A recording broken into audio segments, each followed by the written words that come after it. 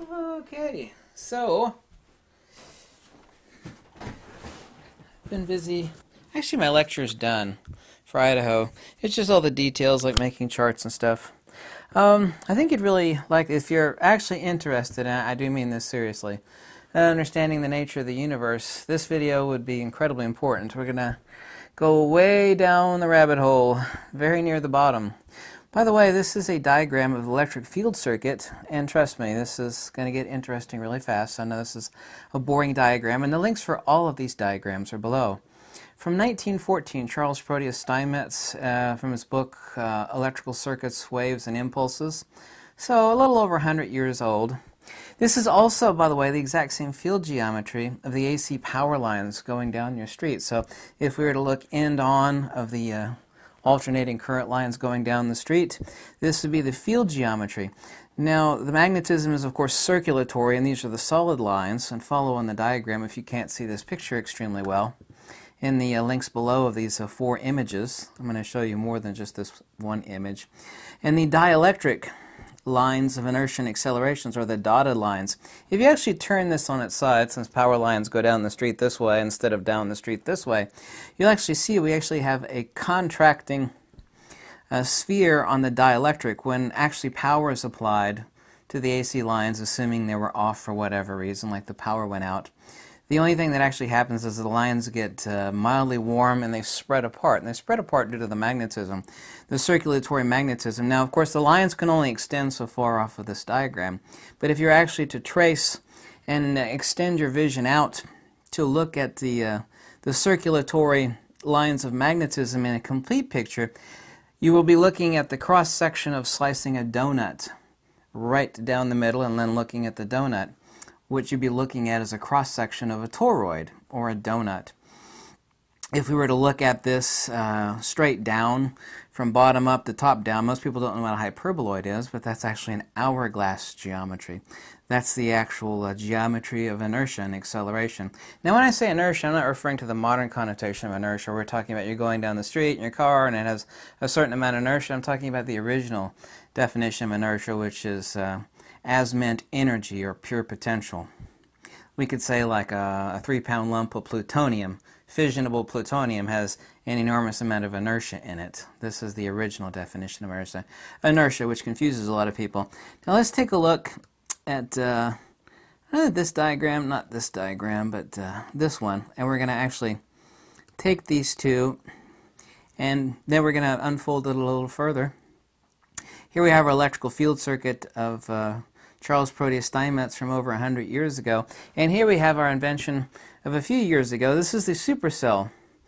This is the magnet shown underneath the supercell. Here we have either pole of the magnet, so to say. A magnet doesn't actually have poles. And of course here we have the black space, the black part. And here we have everything, as I've told you before, where we actually see light underneath the supercell or the ferrocell is where magnetism is present. Every place in the supercell where we have no light present is the dielectric. The magnetism is the dielectric field. I mean, if I were to use a really funny and slightly crude analogy, the dielectric would be the chicken sitting on its eggs in the coop, and the magnetism would be the chicken running around the coop. Obviously, both are the same chicken. Is that a pretty crude and funny analogy? Anyway, you'll notice something really interesting, and in the electrical circuit that we're actually looking at here, and the magnet. Remember, this is the power lines looking down your street. This is the field diagram, the conjugate field diagram, because there's no such thing as magnetism. There's no such thing as dielectricity only. There is the Magneto-Dielectric conjugate. Kind of like the yin and the yang. There's no such thing as a yin and a yang, to use a metaphysical symbolism.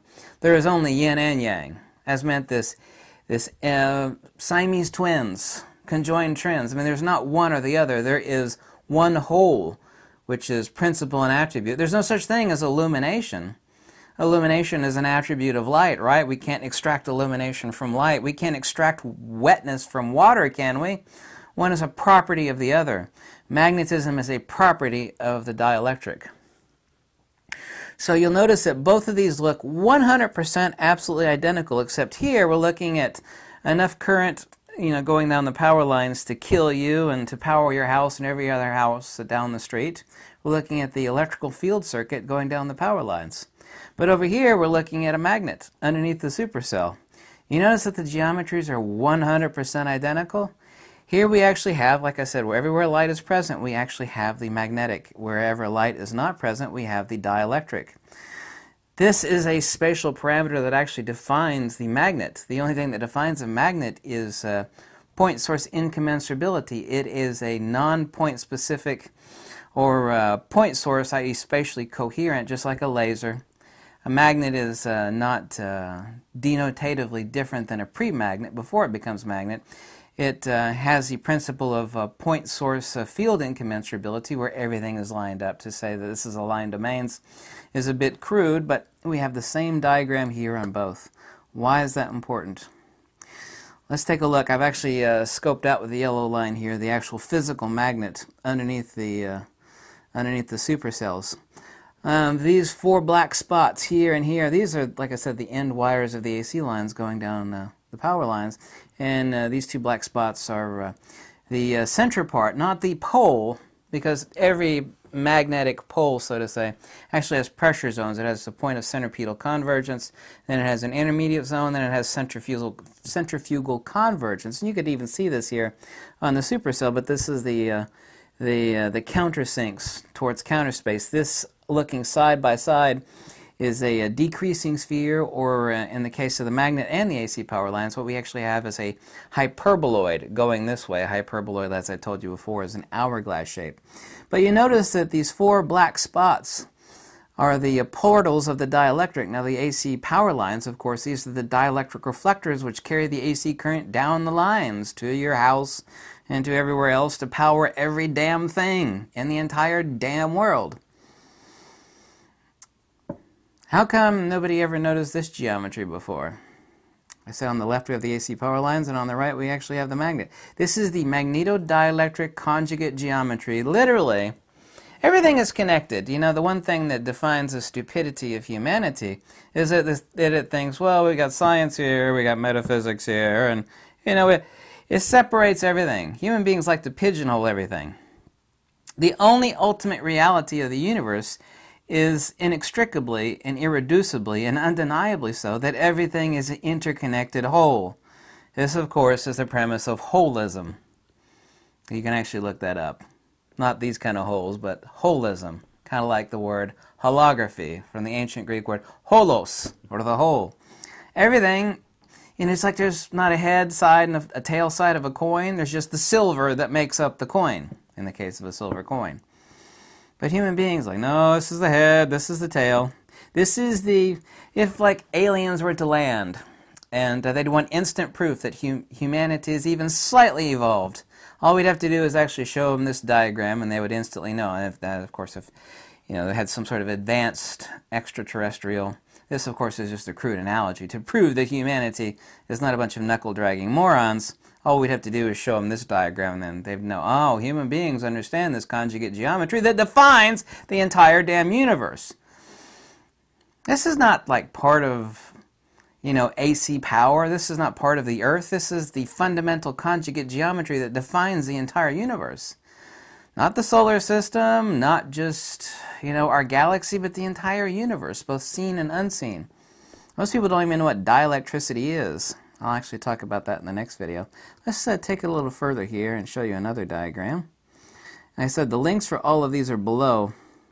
I've actually shown the AC power lines. I've actually shown you a power pole here and the actual power lines going down. And this, of course, is the end-on field view. Power is not in the wires, nor along the AC lines, but rather between them and around them. The circulatory magnetism that goes around these power lines and actually slightly spreads them apart when the current's turned on is the force and motion vector that defines the loss of inertia. Inertia in the true original denotation of what inertia means, not current connotation, as meant true power. If you actually study this diagram and look at the geometry, and of course you'd have to expand out your vision to beyond this to actually see, if I would actually take this and turn it on its side, turn it 90 degrees, you'd actually see a contracting sphere. You'd be looking at the hyperboloid the geometry of counter space. If you actually increase the voltage on the power lines, which causes all sorts of problems with systems, this is actually what happens when lightning strikes AC power lines occasionally. Instead of being pushed apart, which they are naturally when they have current going through them, which they always do, is that when lightning strikes, it will drastically increase the voltage and the power lines will swing all the way together sometimes, depending on the charge and where the bus stations are, and they'll actually connect. They first actually have to jump off the poles where they're connected, so this is actually very hard, but it's been known to occur, and of course then you got a catastrophe and a gigantic explosion. But anyway, this is the Magneto-Dielectric conjugate geometry of the universe. Do you notice that both of these are the exact same? You know, this is just a simple cube magnet underneath the supercell. This is the electric field circuit in Charles Proteus Steinmetz's book from 1914 that defines the electric field. If you actually check out the next video, I'll actually be talking about, there could be a slight, and I'm not a conspiracy theory person at all, but some conspiracies are actually true, because it was even an issue back in Steinmetz's days that the principle of dielectricity was covered up very, very quickly. And Tesla's advanced systems, the ones for which we don't use, the ones that were stolen, they're based upon dielectricity, not electricity. Electricity is a hybrid. Phi times psi equals Q in Planck of electrification. Electricity, of course, is magnetism and dielectricity working in unison as a type of field modality which propagates. This is electricity. This is also why we see the exact same geometry in the AC power lines as we do in the simplex magnet sitting underneath the supercell. Here's the other diagram. These red lines actually indicate the AC power lines as they're going down the street. However, you'd be looking at them head-on. If you're actually able to cut the wires and keep the current and actually view the field, the conjugate field between the AC power lines, this is what it would look like. Same thing we see. This is the plane of inertia, by the way. This is the plane of inertia on the AC power lines. This is the circulatory magnetism. This is also the circulatory, the exact same field geometries. Exactly the same. Everything is applicable. The force lines, the geomagnetic precession, the conjugate geometries of the torus and the hyperboloid.